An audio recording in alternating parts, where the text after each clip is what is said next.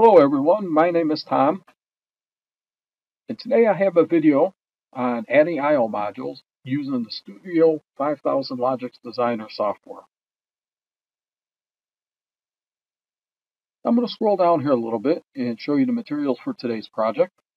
First, I have an Allen Bradley Compact Logix controller. Next, I have the Studio 5000 Logix Designer software. And as normal, I share you the link of the items so that you can visit the website and gather materials such as manuals and product information. I'm going to scroll down here a little bit and show you the project description. In the project description, what I'm explaining here is that in order for your module to communicate with the processor, it needs to be configured in the project. So I will be adding an input and an output module. Now I'm going to scroll down a little bit further here into step 1.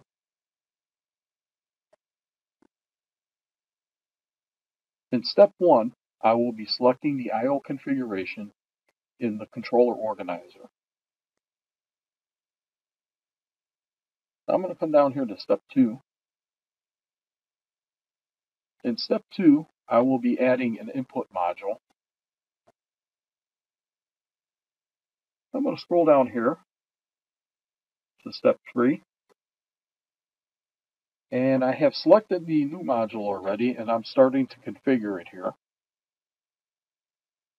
So I'm going to have to configure the slot. I'm going to have to give it a name, and I'm going to have to configure the revision number. I'm going to come down here to step 3B. As you can see, I am changing some of the information for the configuration here. In step 4, I show that the new module has been added to the configuration organizer. Now that completes adding I/O modules to the configuration, but I have a little bonus here. If you were to go to the control tags and open the control tags before you start your project, you will see that there are no control tags configured in that folder. But after you configure the inputs and output, you should have the control tag folder look like this, populated with the tags from the I/O cards.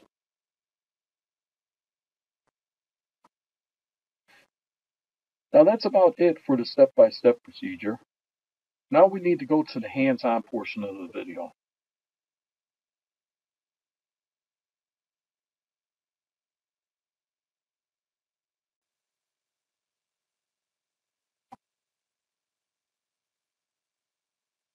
Okay, we're in the hands-on portion of the video. And the first thing that I'd like to show you is that I have my project open. And I have the controller tags folder open here. As you can see, there is no tags here. Now I'm going to come down here to the I/O configuration. You can see there is no I/O modules configured here yet. So we're going to work on that. So what I want you to do is come down here to the 1769 bus and right click and add a new module. Now what I like to do is I like to filter this so that there's not as many modules to look at in this section.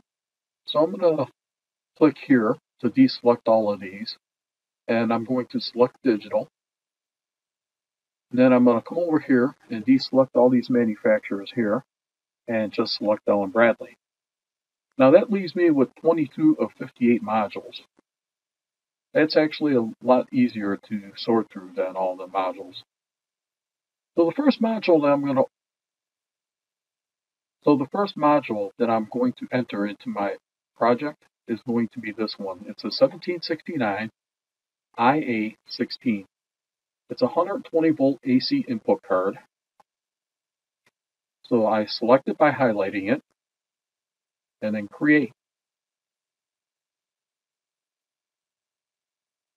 And that brings in the new module window here. So I need to give it a name. So I'm just going to give it something simple. Input. And I'm going to hit the space bar, and it's going to add an underscore and 1. Now I could give a description to the card if I choose to, but I don't think it's really necessary for this video.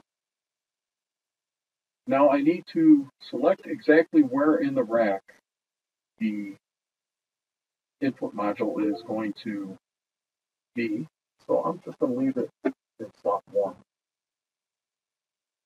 Now, I would select the revision number. As you can see, the series, the revision, whether or not if I want to use electronic keying, connection, and data format. These two will leave alone.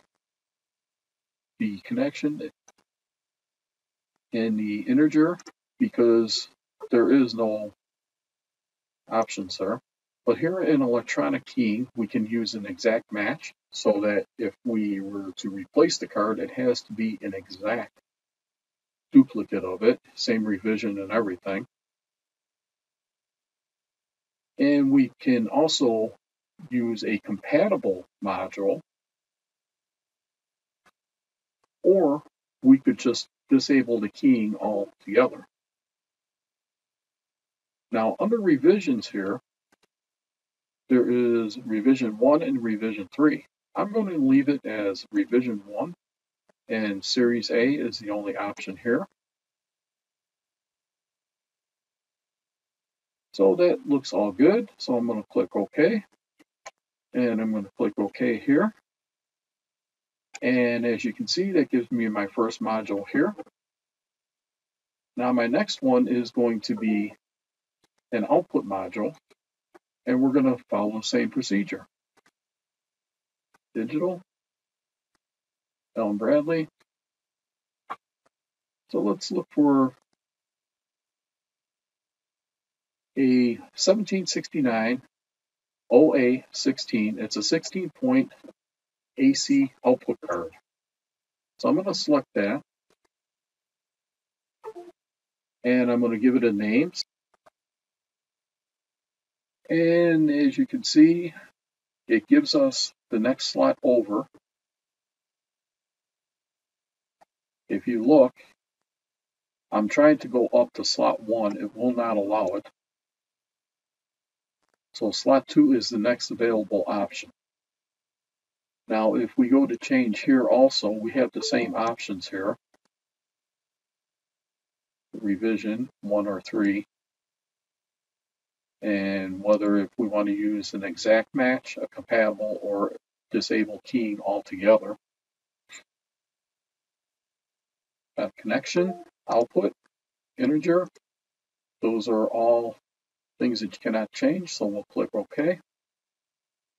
Looks like we're OK there. And if you look down here in the I/O configuration, I now have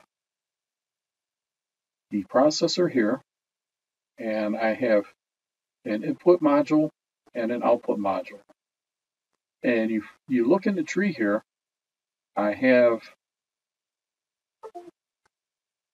the area for all of the inputs and outputs that I have just.